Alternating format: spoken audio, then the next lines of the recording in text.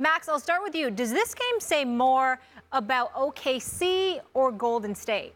Golden State, because you blink. I mean, you blink with Golden State, and a close game becomes a blowout.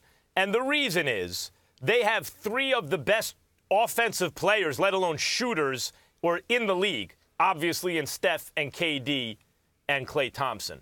And even Draymond Green, as a result of those guys, shoots, nowadays we're numb to it. Remember when Kevin Love would shoot like 35, 36% from three, and we're like, oh my God, a big who can do that?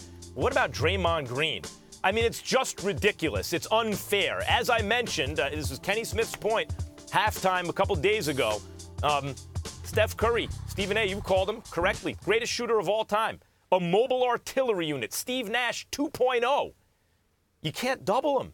He never gets doubled. It's just ridiculous. And what you saw is against another, I think it's fair to say the Thunder are a Western Conference powerhouse, at least potentially. You blink.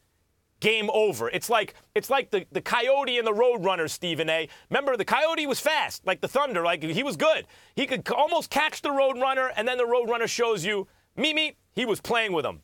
Gone. Cloud of dust. That's Golden State. Well, I don't disagree with you, but my focus is on OKC, and here's why. Credit to you because you were talking about the explosiveness of the Golden State Warriors, which we all knew, but you stated it, and that was that. I looked at OKC, and I tried to give them some credit. Paul George is a star. Paul George has been playing like a star. I get it. But, boy, did he pick a bad night to have a bad night. 1 for 14 shooting, absolutely anemic. Nothing would fall. That happens. But it wasn't as simple as that. When you take into account anybody from a Klay Thompson to a Draymond Green to a Kevin Durant, even to a Sean Livingston or an Andre Iguodala, it's not just that they're going to help in terms of doubling. The length that they have on the defensive end of the floor is incredibly formidable, which means that it calls upon your stars to play like stars. Now, Jaja Pajulia contributing to Russell Westbrook going down, no doubt contributed to their demise because it was a 5-point game, and then the next thing you know, they exploded once Russell Westbrook was out. But you have to also take into account the fact that OKC really didn't have anything other than their big three. You had guys on the court who could do absolutely nothing offensively. And Golden State doesn't have that problem. And guess why? I'm not even talking about the starters. Of course, Steph Curry's obvious. Kevin Durant's obvious. Klay Thompson's obvious. What about Swaggy P. Nick Young? I don't think people have recognized what this dude can give you off the bench in this system for this team. It makes them incredibly formidable. If you're OKC, you got to be able to do one or two things. You got to be able to get some production from somebody other than your big three, or you have to be able to defend. And what I saw was a team that could really go at Golden State, particularly with the big three. That was not the case Saturday night. Without Russell Westbrook, they were lost souls. Now, chances are you're not going to be without Russell Westbrook, so we'll see.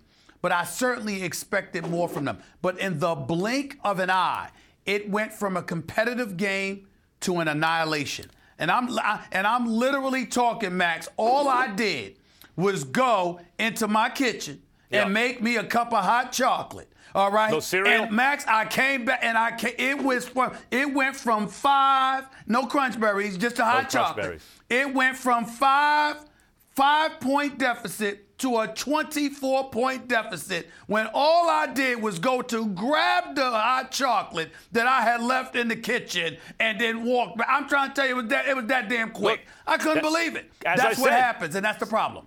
The Coyote was fast. Sometimes you saw that you say Coyote's fast. Coyote would dust a lot of other desert animals, I'm sure, right? But when the Roadrunner thinks he's getting close, cloud of dust, he's gone. Now, I will say this. Kawhi Leonard in the playoffs, he was on the floor, and they were beating the brakes off of Golden State. And then suddenly Kawhi Leonard wasn't on the floor, and that was the end of the series. So does Russell Westbrook's presence or absence affect whether or not Golden State can go on a run? Of course it does. Of course it does. But I do think Golden State's capable of going on those kind of explosive runs no matter who's on the floor. They just shoot the ball too well.